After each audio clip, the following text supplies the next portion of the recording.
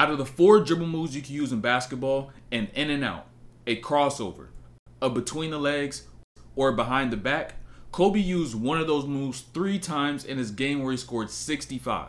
How did he do so? Let's break down every single bucket. And let's start here in the mid-range and the mid-post. And when Kobe gets this catch, Lamar Odom's going to slip out, and now Kobe's going to hezzy, drop that cross. That's the first crossover he uses. And now notice how the defense is stacked up. You have Brandon Roy leading Kobe to the baseline, Zach Randolph sitting on the block. And instead of using a dribble move to create space, Kobe's just going to pull up out the right hand as a righty and now get that bucket. Just like the last play, Kobe's going to catch on the right side of the floor. But instead of posting up, he's going to use the triple threat. And now when he squares up, watch what his defender does. He now backs up because since Kobe squared up, he's now a threat to drive. And what does Kobe do? He pulls up. And although he does miss, remember that concept. The defender backs up once Kobe squares up because he's a threat to drive. And when Kobe gets the switch right here with 10, he's now going to get into triple threat once again. And now when he faces up, watch his defender. He backs up. So now Kobe pulls up and knocks this one down.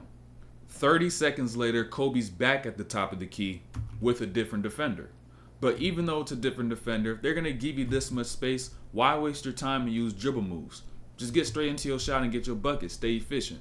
And now Kobe's hit 2 threes back to back. Coming down, transition, defender backpedaling, pull up over the top. Don't give me another one. Kobe's still human. He just got a brick-proof mind. Despite that last air ball, 1 minute later, Kobe gets right back to the top of the key with the triple threat. But watch his jab this time, right? Such a simple move, but so effective because when Kobe made that jab, he dropped the level of his body and the level of the ball at the same time. So now the defender really thinks he's actually going to get to the rim. But in reality, he just created himself space to pull up once again without needing a dribble move. Those last 3 attacks from the triple threat, that's how easy scoring can be. But sometimes we make things harder than they have to be for ourselves. And so when Kobe attacks here, very similar style like the last one. Gets low, utilizes his jabs, but when he takes one dribble, he creates no angles, no separation or space to get his shot off. But this is where his pump fakes come in, so he can bail himself out because you contest late and he shoots over you. Unlike that last play, here's a way you can simplify the triple threat. Look at Kobe's positioning right now. He's a foot or 2 outside the paint, and then he's going to go out to the three-point line and make that catch. That now forces Brandon Roy to go and close out to him and close the space between him and the ball. And with that space being there, Kobe just pulls up and he just gets another simple jumper with no dribble moves. Let's talk about attacking the top foot right quick.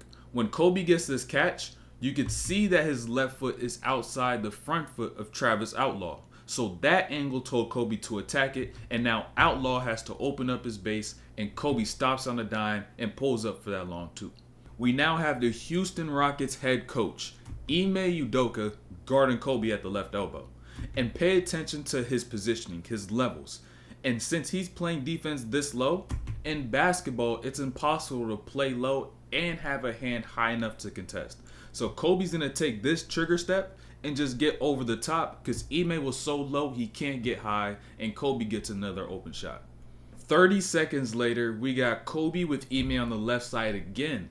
So Kobe tells Kwame to get down. Smush is going to pass that to the wing, go to the corner for spacing, and now this is where the fight for positioning begins. So Kobe's going to spin out, see if he has that, doesn't have it, and pay attention. Remember the concept we talked about before with facing up? Anytime you face up, the defender backs up. Watch Ime. Kobe faces up, he drops back. Kobe has enough space to once again shoot without the need of a dribble move. Kobe loves this Ime matchup from the left side of the floor.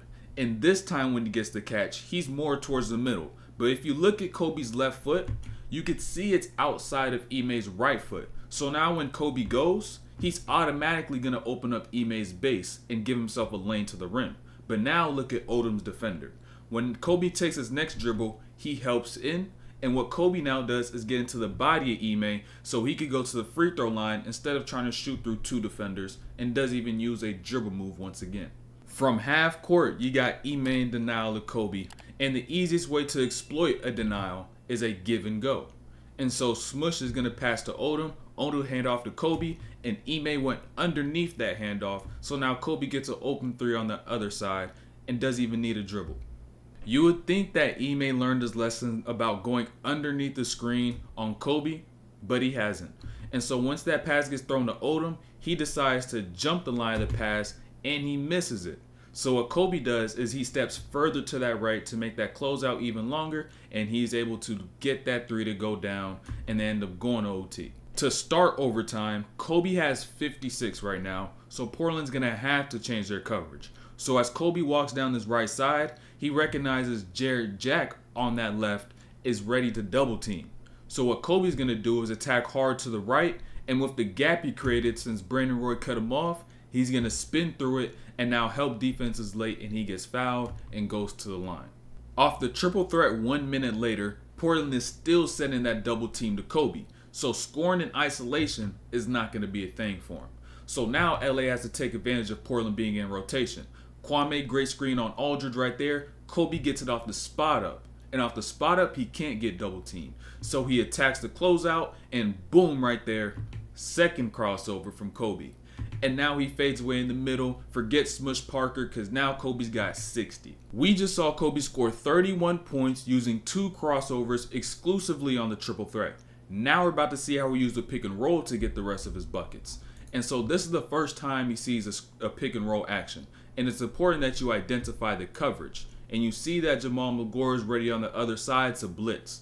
And so what Kobe ends up doing is giving it to Vujicic on the wing, and he breaks that first one.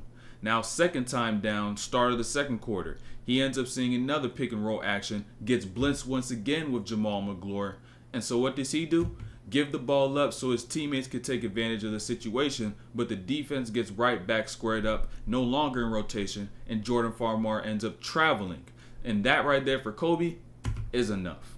So he's going to take matters into his own hands and be aggressive off this blitz. Now Kwame sets the screen, Randolph his defender. Randolph showing on that blitz. But what does Kobe do instead? He attacks that hip of Randolph so he could turn the corner, have a lane to get into the paint, and now is able to get here, stop before he get a charge, and floats that up over the top. Next time down, about a minute or so later, you got Kwame with the step-up screen. Randolph didn't have time to get there to blitz. So what does Kobe do? Maintain his dribble, hold his space, find the space, and gets into that fade to get that bucket there again, halfway through the fourth. All because Randolph didn't blitz the last time doesn't mean they switched their coverage up entirely. Kobe still has to read what they're going to do. So Jamal Magloire back right again with that blitz. And what Kobe does, maintain his dribble, stay patient, attack that hip of Magloire, so now he has a lane to get to the rim. And even though two's right there at the elbow, he's not set. Kobe bumps, hit over the top, and one right there for Kobe. 6 points, didn't use a dribble move at all. Just like we seen a couple plays ago with Zach Randolph on how he couldn't get set to blitz. Since Kobe gets this catch and decides to go quick, Magloire doesn't have time to get in position to blitz Kobe. So now Kobe's able to find room against this drop. Ime got hit, and he gets that bucket right there from the mid-range. With 21 seconds left in the fourth and the Lakers down 3, you know who the ball's going to. And Kobe's the inbounder. And what they're going to do off this inbound is an immediate handoff. And a handoff is just like the pick and roll. He's going to see a blitz. So what does Kobe do? Attack the hip of Randolph, find space to the three-point line, fades away, knocks it down, and gets them to overtime. With 1 minute left in overtime, Kobe isn't just going to get double teamed off the pick and roll. He has 60. So he's also going to get double teamed in isolation. So Aldridge comes immediately as soon as he catches. He goes through that contact, draws a foul. They inbound the ball. And now Kobe ends up running down to this right corner. And as soon as he catches it, he's going to recognize Aldridge coming on that double team. So what does he do? Pirouette into Brandon Roy, contact, he gets out the picture. Not a dribble move. Gets right back to Aldridge with the spin, and he didn't use a dribble move because he spun and the ball's already picked up. And now he just pulls up over the top, and since he's hot, he gets 63 and doesn't even need another dribble move. Kobe scored 47 points, only using the triple threat and pick and roll with 2 dribble moves, which are 2 crossovers. Now he's about to get the rest of his points in transition. So as the Lakers get their stops, Kobe's going to get down quick so he can get some easy buckets. And so here he ends up getting to the post. And since Kobe's controlled, doesn't drop his shoulder, the defender flops and he can't get called for a charge, stays persistent on that and gets that too.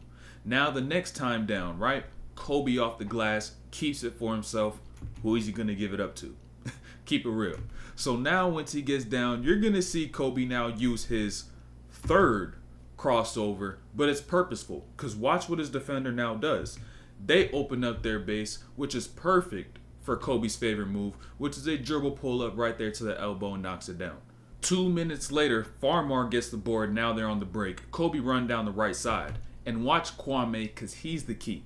Since he runs the rim, now that opens up the middle of the floor. And Kobe now splits to the middle. Defender bumps him, hangs in the air, and gets that and one. Now with about 7 seconds left in the second quarter, you know Kobe's not going to pass this.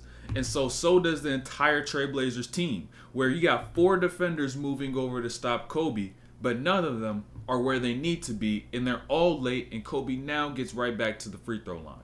Now moving down to the third quarter, there's no better shot you can get than an open 3 in transition because you ran your lane and the defense hasn't gotten back and matched up.